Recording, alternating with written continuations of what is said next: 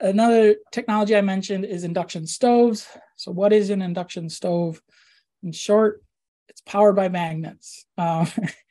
And one downside is it does require magnetic pans. However, induction stovetops, compared to gas, they can heat things up quicker.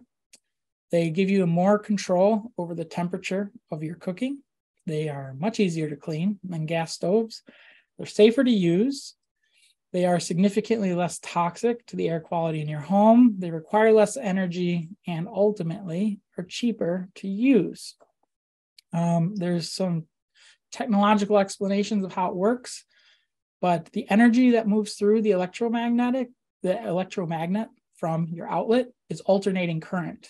It oscillates from positive to negative 60 times a second.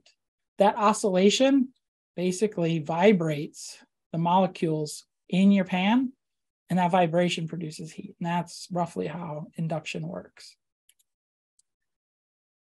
And it's really quite simple. As Woodsy once told us, give a hoot, don't pollute.